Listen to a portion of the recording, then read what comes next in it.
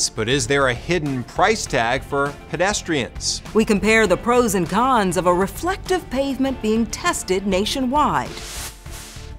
You can watch Investigate TV Plus anytime streaming online. Get the app for Roku, Amazon Fire TV, and Apple TV. They're free to download.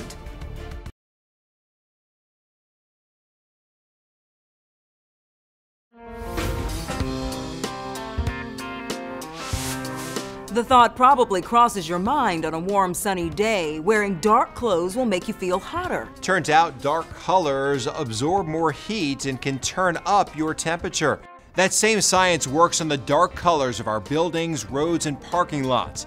Because the materials retain more heat than natural landscapes, asphalt and concrete can easily reach 120 degrees Fahrenheit during the peak of summertime.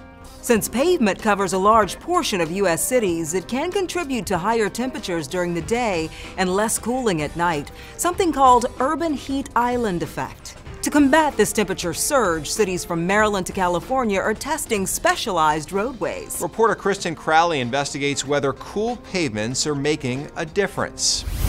Training classes today. Oh, yeah. On a scorching day in Tennessee, Is that cheese on there? customers lined up at this food truck Gravy? No gravy. No gravy. and grabbed drinks with their usual lunch favorites in an attempt to stay cool. The sodas and the bottled water and our own sweet tea is big sellers on the day also. A high concentration of buildings and roads help fuel Nashville's status as an urban heat island. But just feet from that food truck, the city is testing a reflective coating on the blacktop in an effort to beat the heat.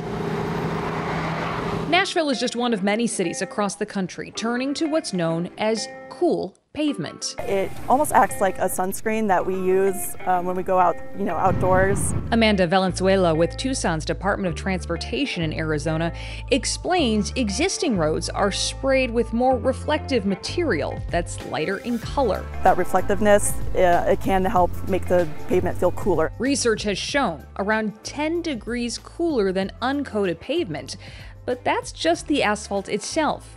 The study found 6 feet off the ground, the air temperature was only 0.3 of a degree cooler during the day and only half a degree cooler at night. But Professor David Saylor, director of ASU's Urban Climate Research Center, says even that little bit can make a difference. We say it as a success because even a half a degree Fahrenheit reduction in air temperatures can substantially reduce energy use for air conditioning and water use. Saylor worked on the study and acknowledges another finding. While the cool pavement decreased the ground temperature, people walking on it felt as much as 5.5 degrees hotter because they absorbed the sunlight reflected off the road.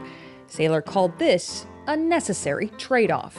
That concern is easily outweighed by the benefits of the cooler air temperatures. Since 2020, ASU researchers have worked with the city of Phoenix to test cool pavement. Reducing the surface temperature, which is great for reducing our urban heat island effect. Ryan Stevens, an engineer with the city's transportation department, says while there is still more research to be done, the option could quickly cover miles of asphalt. Paved surfaces comprise about 40% potentially of our urbanized area. So there's a lot of area that we can address. Cool pavement is about 3 times the price of the typical black coating. But Stevens says the roads getting the treatment needed to be sealed anyway. It's not the solution to our urban heat issues, but we are confident that it will be beneficial for us in the future. In Phoenix, the city discovered some issues with the pavement. In less than a year, some treated streets were less reflective, likely because of dirt that collected on it. The city says wear and tear is typical, and the lifespan of the seal coat is about 8 years.